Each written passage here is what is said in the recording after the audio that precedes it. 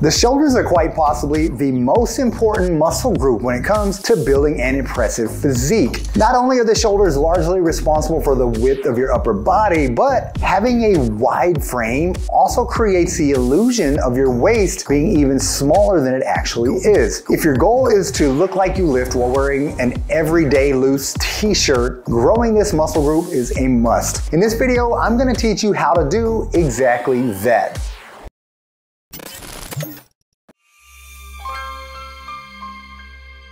To do so, however, we must first begin with understanding the structure and function of the shoulders. The shoulder muscles, also known as the deltoids, are technically a single massive muscle located on the upper body. An interesting fact that most people are unaware of is that the deltoid muscle is considered to be the largest muscle in the upper body in terms of overall volume. Yes, your shoulders are bigger than both your chest and your lats. However, despite being a singular muscle, the deltoid has three distinct regions: the anterior or front delt, middle, side delt, and posterior rear delt. Each of these three regions of the shoulder performs distinct functions due to the direction of their muscle fibers. The front delt is mainly responsible for shoulder flexion, which is the motion of raising the arm in front and above the body. Similarly, the side delt also raises the arm, albeit straight out to the side, in an action known as shoulder abduction. Lastly, the rear delt acts to extend the shoulder, which basically just means pulling the arm behind the body. Additionally, the rear delt also performs shoulder horizontal abduction, which is essentially the opposite motion of a chest fly. Now that we have a solid understanding of how each region of the shoulder functions, it'll make much more sense as to the exercises we choose to target them with. When it comes to training the front delts, the simplest way is through straight shoulder flexion exercises such as the dumbbell front raise. However, shoulder flexion is also a major component in pressing movements such as the bench press and shoulder press. Because of this, any chest or shoulder press will heavily target the front delts as well, arguably even more than a front raise would because of how much weight you can use. To train the side delts, you should direct most of your focus to the lateral raise exercise. After all, the motion of a lateral raise is quite literally shoulder abduction, which is a side delt's sole function. Keep in mind, however, that there are dozens of lateral raise variations, so your workout routine should never become stale. Additionally, shoulder presses also contain shoulder abduction. In fact, some studies have even found that the shoulder press causes significant side delt growth, almost as much as a lateral raise. Because of this, lateral raises may not entirely be necessary. Before we move on to the rear delt, I must also touch on the upright row exercise. Although this is a decent side delt exercise, the bent elbows essentially make it more of a trap focused lateral raise than anything else. Furthermore, the internal rotation of the shoulders in this exercise makes it a terrible choice if you're prone to shoulder injuries and pains. Lastly, we have the rear delts. As I mentioned earlier, the rear delt's primary functions are to pull the arm behind the body in extension and horizontal abduction. For extension exercises, any rowing movements such as dumbbell rows and cable rows will work great. However, rows in which you purposefully flare your elbows at 45 to 90 degrees will target the rear delts best due to the direction of their muscle fibers. Likewise, horizontal abduction exercises such as face pulls and reverse flies are possibly even better exercises because they naturally force this 45 to 90 degree shoulder angle. Training the different regions of the shoulder can be somewhat self-explanatory once you understand their functions. However, many of these shoulder exercises are extremely reliant on proper form in order to be effective. For example, the shoulder press appears to be an extremely simple exercise. You get the dumbbells up to your shoulders and then just press them over your head. Despite this simplicity, many people fall into the trap of performing half reps by only bringing the weights down until their elbows form a 90-degree angle.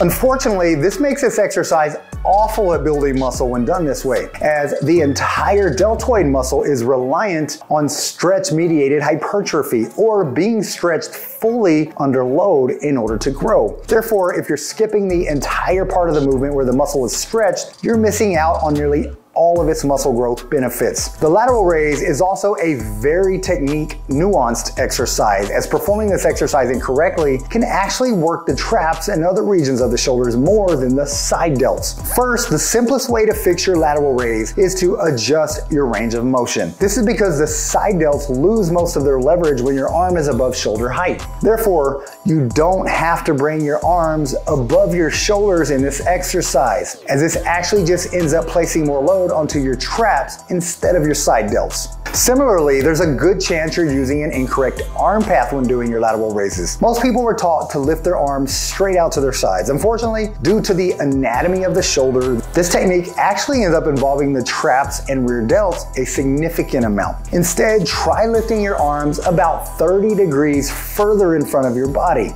This movement is known as scaption and is both the most effective way to target the side delts and the safest movement path for your rotator cuff muscles. I should make it clear, however, that you do not want to accidentally turn this into a front raise by moving your arms too far in front of your body. To avoid this, try only moving your arms a tiny bit forward into the scapular plane. Just like the lateral raise, the angle of your arm and shoulder in rear delt exercises is just as important. For both rear delt focus rows and reverse flies, try keeping your elbows at 45 degrees to your sides. As I mentioned earlier, this angle aligns your rear delts perfectly with the movement, resulting in them receiving the best stimulus possible. For exercises like the face pull, keeping your elbows completely flared at a 90-degree angle is also effective at targeting the rear delts, although this angle gets the traps and rhomboids more involved than you might want them to be. Now, before we wrap it all up here, it's time that we utilize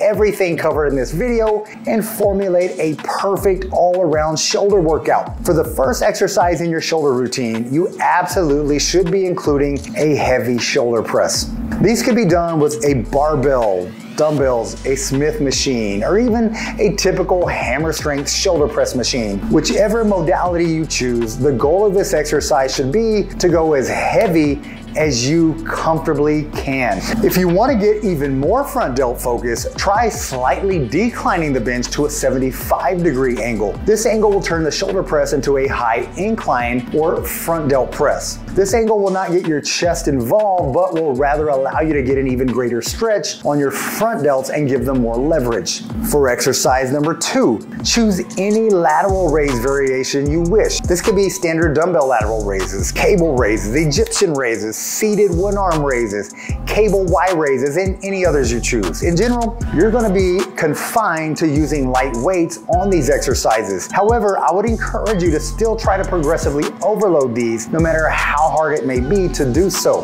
While I'm not telling you to start maxing out on lateral raises, don't be afraid to be doing heavy sets of 8 to 10 well-controlled reps. If this is a stubborn muscle to grow for you, heavy lateral raises may be what you've been missing. Lastly, we have a rear delt focused reverse fly. Now, many people choose to train their rear delts on back day. When you consider the functions of this muscle, this makes a lot of sense because of how involved they are with your rowing movements. However, the rear delts are one of the most underdeveloped muscles in most trained lifters, despite them being one of the most important muscles for overall posture. Because of this, even if your rear delts get trained in your back workouts, I highly suggest still including them in your shoulder workouts, as they can arguably never have too much volume. I recommend performing a reverse fly, whether that be with dumbbells, cables, or a machine, because this is not an exercise commonly used in a back workout and will really enable you to focus solely on the rear delt. Just remember to try and use a 45-degree elbow or shoulder angle when performing these with dumbbells or cables. Now, I only named 3 exercises as part of this workout. This is because these 3 exercises are more than enough to sufficiently work the entire deltoid. However, you may very likely need to include an extra exercise for any of the regions of the shoulder that you really want to grow. For most people, this will be the side delts, as they're not only the most important region for giving the shoulders their 3D look, but they also don't get trained in any non-shoulder exercises. If this is the case for you, I'd recommend adding in a second side delt exercise in this workout, preferably a different lateral raise variation than the first one you chose. Although following this workout structure will guarantee the growth of your shoulders, it is important to remember that that how much you grow is very dependent on how much volume you do. I didn't include any set or rep counts in this video because those are things you need to tailor to fit your own goals. In general though, if you want to ensure you're doing enough in the gym to see growth, try to allocate a minimum of 10 working sets per week to each region of the shoulder. For example, this means you'll likely want to include 10 total sets of lateral raises every week to grow your side delts. On the other hand, the front and rear delts likely don't need that much targeted volume, as the front delts get extensively worked in chest exercises and the rear delts get equally trained in many rowing movements on your back days. As always, if you have any questions concerning your shoulder workouts, leave them down below in the comments and I'll do my best to give you my advice. Please check out the links in the description below to check out my free 28-day acclimation program, and I'll also include a link to my one-on-one coaching program. Thanks for watching my video, and as always, get busy, get after it, and God bless.